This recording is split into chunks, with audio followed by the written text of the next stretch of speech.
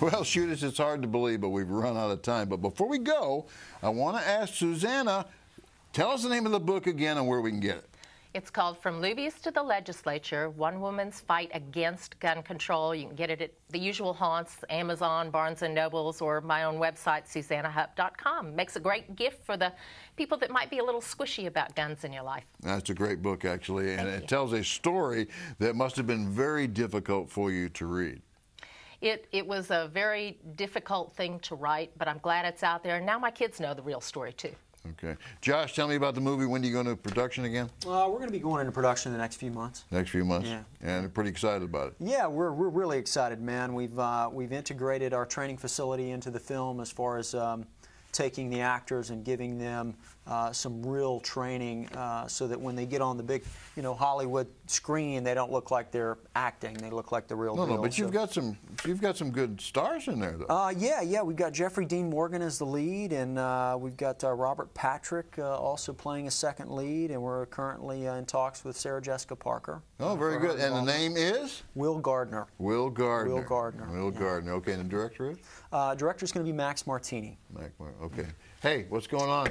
Tell me about Armed American Radio. You guys are always growing over there. It seems like it. I can't keep track of the amount of stations that we're putting on. Salem Radio Network's doing a wonderful job. The program is growing very, very quickly. About 130 markets across the country. I kind of lost track, James, over 100 markets in 36 states right now, but it's the only nationally syndicated broadcast in America focused entirely 100% on your right to carry a firearm, and it is a right. Yeah, and the only guy I know that's never had laryngitis. Whoops. Yet, the jinx is out. Yet, anyway. But I'm looking forward to getting you in the studio, and we'll let listeners know when we can bring you to Atlanta and sit down with you and do the show with you in Atlanta live for everybody. Hey, thank you, Mark, and thank you, panel, for your valuable insight and sharing your experiences and comments with our viewers. We will see you again next week right here on Stop the Threat. The tactics you use in your daily life can help you avoid or prevent a criminal act. And if you're a legal gun owner, you have more options than those who are not. Accurate carjacking statistics are not available because currently police agencies and some jurisdictions charge the crime of carjacking as simply auto theft.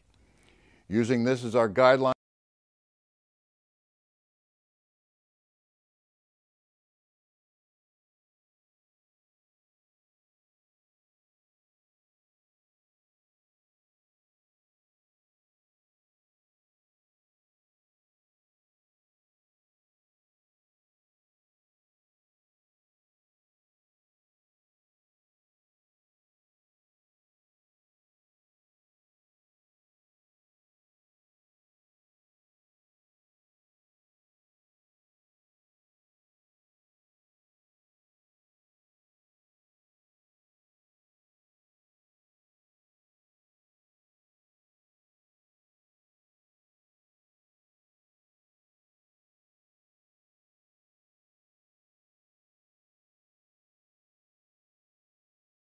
hello, shooters. My name is James Towle. Coming up next on Stop the Threat, carjacking. That is the subject of today's episode. How well are you prepared? What tactics would you use to prevent being carjacked? The carjacking reenactment you're about to see is of a real crime, one that took place in a grocery store parking lot. But this shopper was well armed, trained, and prepared.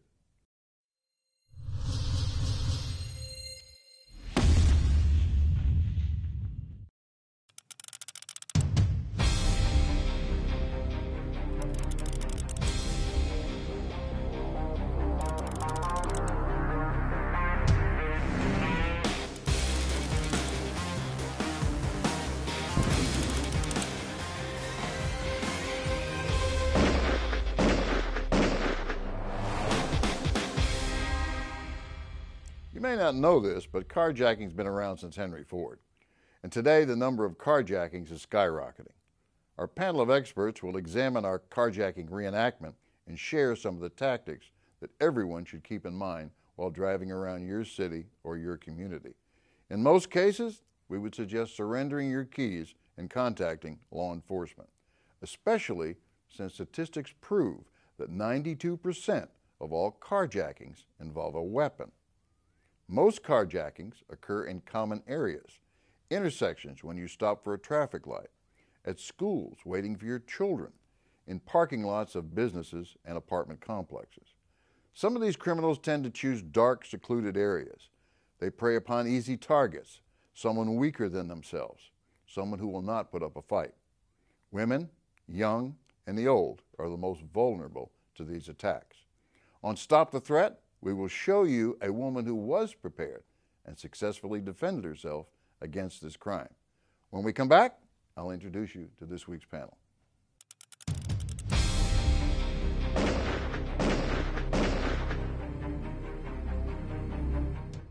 Hello shooters, welcome back to Stop the Threat.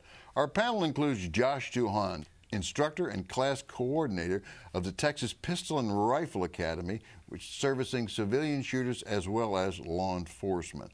Josh now has been able to fulfill his dream by helping returning veterans by producing a movie which deals with returning veterans and the problems that they are having coming back into civilian life. And the undisputed king of talk radio, Mr. Mark Walters. He can be heard every week on his own show called Armed American Radio. And special guest Suzanna Hupp, author and Texas state legislator who is responsible for changing the concealed carry laws in Texas. Driven by her own personal tragedy, Suzanna has written a book about her experience. Welcome all. And let me ask you this question just to get started with. You know, Mark, you were almost a victim of a carjacking. That's right. Give me a little on that. Yeah, it was more of an attempted carjacking. I was actually on my way to work back in 2002 at 6:20 in the morning on my way to my office when, as I was approaching a traffic signal in the mean streets of Tampa, Florida, deciding to go left or go straight, a Jeep Cherokee jumped out in front of me that had been stopped in the right-hand lane. Pulled out in front of me, blocked me as the light changed. Two individuals exited the vehicle, attempted to get into the car off of my front left bumper in the left-hand turn lane. I saw obviously what was happening. It was very frightening. I was lawfully carrying my sidearm. I drew my sidearm. The two individuals then turned their attention towards me. I drew my firearm and pointed it in their direction. Excuse me, never had to fire a shot, thank God, and ended the attempt against me. The two individuals took off. And drove away safely. Drove away safely right after. Okay. And whatever happened to that? Was that ever? Did law enforcement ever come in there? Was that guy ever located? I assume it was a guy. They did not. There were two individuals. I left the scene and went on my way. Ironically, I was the one that was wound up blocking traffic. When the light turned green, everybody took off, including the woman in the car off of my left bumper, who appeared to be their #1 target. And I went to work and experienced what you can only imagine was a huge adrenaline dump, the headache, the shaking, the sweats. I later contacted a friend of mine at the police department to make sure that I was in the right, just for my own peace of mind. And well, fortunately, we need to stop right here because we have created a reenactment of what might be thought of as a typical carjacking scenario. And we'll run that right after we return, and we'll get everybody's feedback.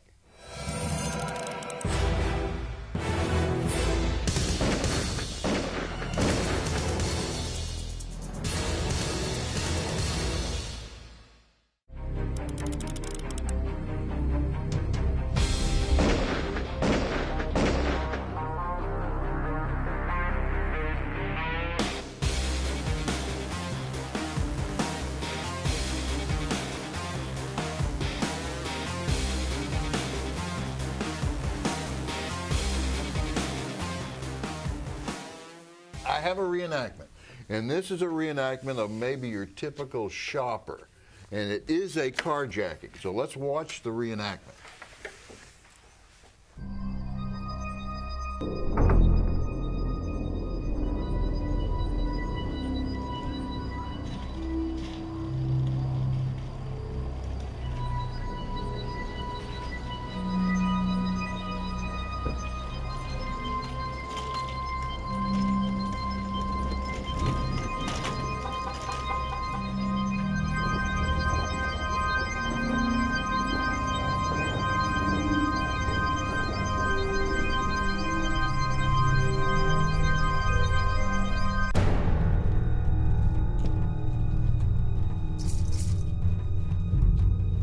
Give me your keys in your purse, lady.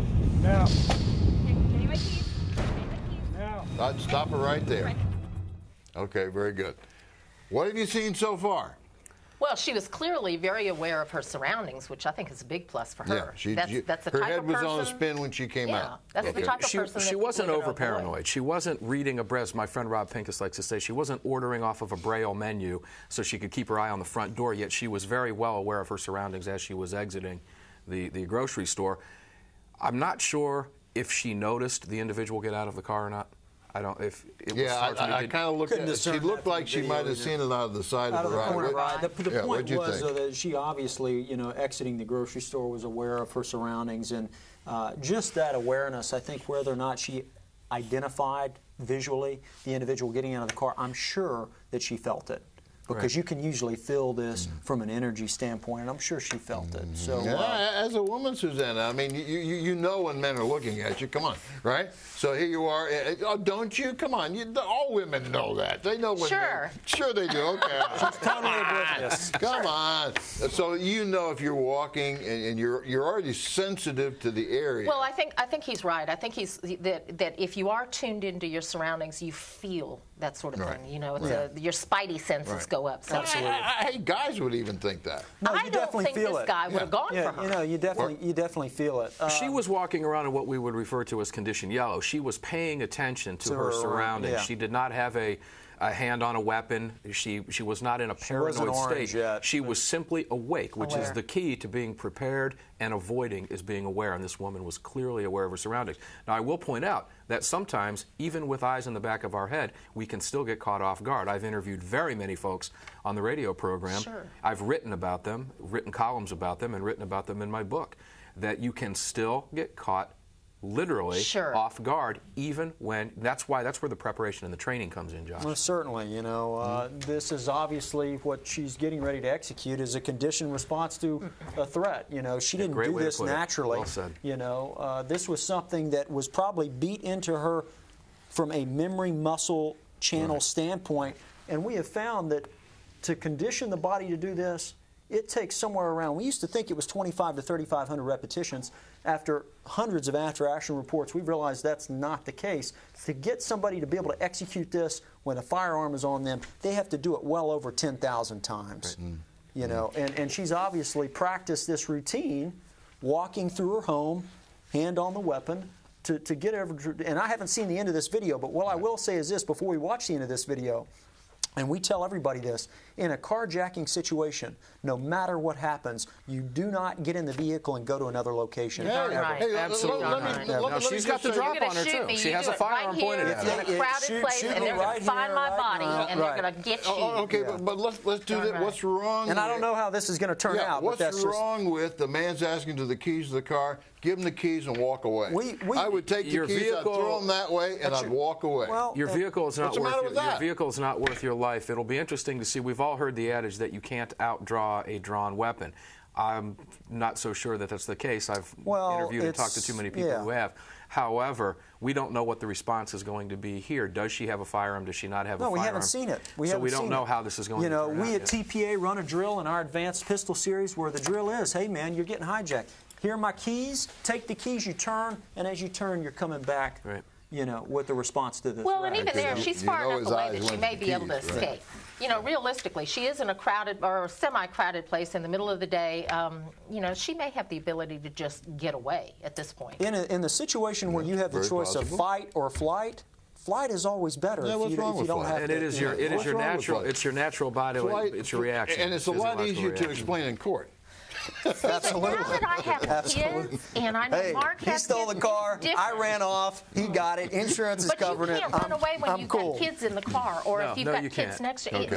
The situation that's a different situation. Okay, no, the situation changed. But when she came out of the store, she appeared to be very alert. Absolutely. Okay? Aware of her and looking around, doing all the right things. If at some point she felt uncomfortable, what's wrong with going back to the store? And if she had seen the individual, we would do this all the time, especially with women, where a man is trying to close the distance, because that's what this guy is doing. As soon as he got out of the car, if she had identified that, she could have turned around, looked him right in the eye, and said, hey, man, don't I know your mother? You would have caught him off guard. You make a very good point. You make a very good point, and that is that we want to acknowledge the threat. We want to make eye contact at that moment in time when it's coming. She didn't have a chance. She didn't, but if she had, no. There's also something else. The way that was set up. I mean, the car was here, she was there. No. If it had been earlier in the parking lot. Yeah. As I said, that's just another situation if she had seen the one thing that else we'd like to point out we haven't talked about yet is you'll notice that she also parked very close to the facility that she was in. Yeah. So she was parked right. She was literally doing everything right from what we've seen so far. Right. And if you're judging by what you've seen with her head on a swivel coming out, we can assume that she parked there intentionally. If she's thinking and that aware that she did that intentionally on her way in the parts that we didn't see. Oh, okay. Let's play it to the end. We'll run that right after we return.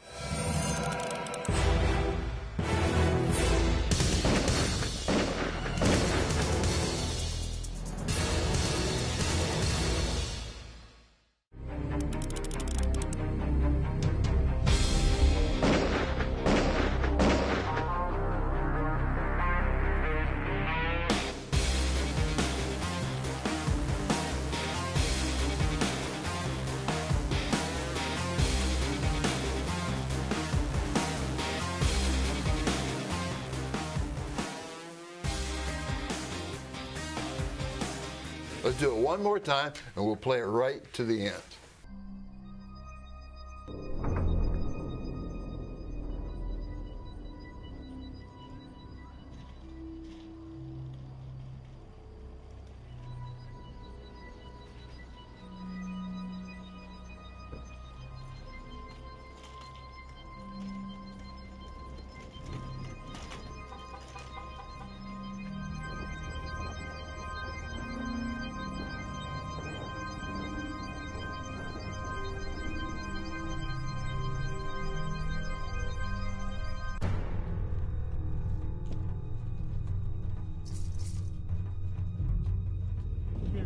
First, lady.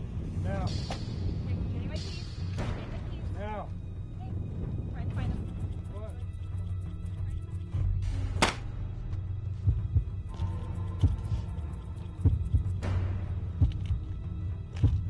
I can't believe this just happened. Oh my gosh, I can't believe this. 911. Some guy just tried to attack me in the Albertsons parking lot. I shot him. No, with my own gun. I'm okay, I'm fine. I just need the cops out here fast. I'm pretty sure he's dead. He's still not moving. I'll stay on the phone with you guys till you get here. I cannot believe this. You know, the first thing I saw there was that let's just move right to the end, and then we can back it up again. I think we have to nominate her for performance there, James. Yeah. Did you notice coming out of the grocery store, the guy over on the right? Did anybody see him sitting there with the carriage? Yeah. I mean, that guy he would already made me nervous. Right. Yeah. But let's go to the end just really quickly, and then we can back up and we can make remarks. I think I would have made that. You're talking about that guy. Yeah, that guy right there. Okay, Yeah. okay. I think she should have made the 911 call from inside the car. Well, Or back in the building. I'm not sure right that back in she, the building. under the scenario we saw, I'm not sure she had the time to do that. But there was a couple things that I noticed. First off, she obviously had a firearm. We made the comment earlier that it's difficult to outdraw a drawn weapon. Well, she didn't really have to outdraw him. No. Right, She that's right. fired from within. That And again, inside her that's pocketbook, training. her purse, which is training. So we can make some good assumptions on this video that this woman was I think obviously she very was well trained. She knew what she was doing. And we can get into a whole caliber thing about shooting through your purse, but I don't want to get into that. But I thought she was trained, didn't you? Well, I think having so. said that, I mean, obviously she had some training, but where she really dropped the ball was after this engagement had taken place, she followed up on that shooter. She should have stayed on the shooter, kicked his weapon away, made the call while keeping a gun on him, Darn as right. well as alerting everybody in the vicinity, hey, I'm trying to be robbed, Yeah. call the police. Let somebody else call the police. She's in daylight in a crowded parking lot. That's a topic too that we could always discuss is let someone else. We can make the assumption that other people after hearing a gunshot are going to make phone calls, and this is where the shooter can get themselves in an awful lot of trouble, because now we're going to see, as you all know, that various people see different things. Yeah. Completely differently. Somebody else may see something differently than what you Absolutely. saw or what she experienced. And one thing that she did here that I noticed immediately was that she turned her back on the threat. Absolutely. As she made the phone call and retreated. This time watching it, it did appear Did look like she saw the guy get out of the car. It seemed to contradict some of the training she appeared to have could have made had. eye contact and stopped him right in his tracks and said, hey, man, I know you. You know, and turned around and said, it was good seeing you. Turn around and walk off and get in the car. My guess and he would have been like, man, I don't want to rob somebody who knows me. You know, it could have been avoided entirely. I don't know about that one. I don't know about that one. This guy that was brazen enough to, in broad daylight in a parking lot, put a gun in her face.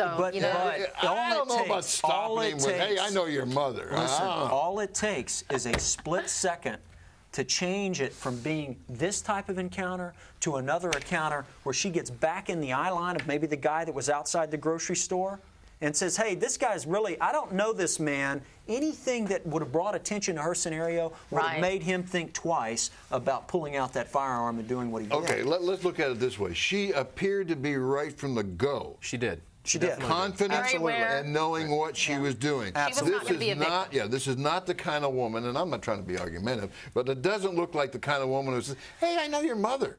I mean, I think when she saw that guy, when she saw that guy from the corner of her eye get out of the car, she was already kicking into, here's what might happen, and walks over to her car, and then by that time she was prepared. She picked that parking spot. We can tell by making the assumption of seeing her aware of her surroundings when she exited, as you said. Hindsight, we have the benefit of hindsight being 20/20 vision. We can see clear looking back. I should have made the assumption that she had a firearm in the first portion of the tape because of the way she was carrying herself.